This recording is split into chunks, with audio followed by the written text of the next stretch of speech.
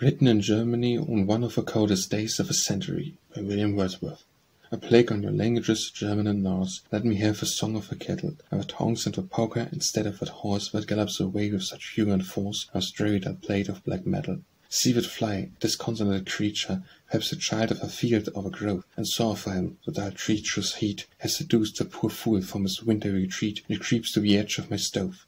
Alas, how he fumbles about the domains which his comfortless oven environ. He cannot find out in what track he must crawl, nor back to the tiles when in search of the wall, nor on the brink of the iron. Stock still where he stands like a traveller bemazed. The best of his skill he has tried. His feelers, methinks, I can see him put forth, to the east and the west, to the south and the north, he finds neither guide-post nor guide. His spindles sink anigh him, foot, leg, and thigh. His eyesight and hearing are lost. Between life and death his blood freezes and thaws, and his two pretty pinions of blue dusky gauze are galled to his sides by the frost.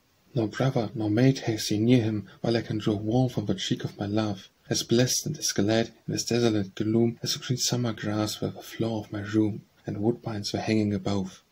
Yet God is my witness, for small helpless thing, the life I would gladly sustain, that summer came up from the south, and with crowds of her brethren a march, or should sound through the clouds, and back to the forests again.